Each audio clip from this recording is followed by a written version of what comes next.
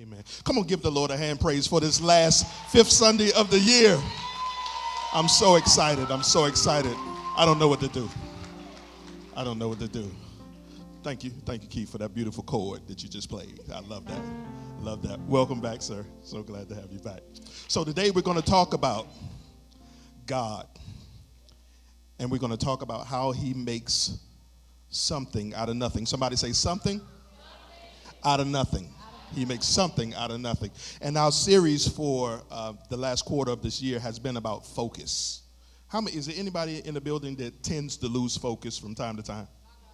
You know what to do. You know the decisions you should make. You know the way that you should go. But sometimes you just get off track. We lose focus. And so we've been talking about focus. And we're going to talk about something out of nothing. Now, have you ever felt like there's been a time in your life when nothing was happening?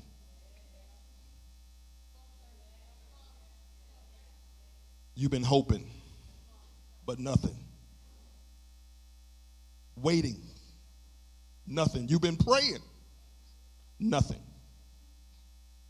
Many of us have felt that way at one time or another. I know I have. I can be honest with you because we're family, right? I can talk to you. Going into 2018, I just really felt in my heart that this was going to be the best year ever. And so I was super duper excited. But I can tell you at the end of the year, things didn't quite turn out the way that I thought. Are y'all with me? But that is the reason why we have this message today. I want to encourage somebody, because even though it doesn't seem like it is the way that you thought it should be, God can still make something out of nothing. Hallelujah.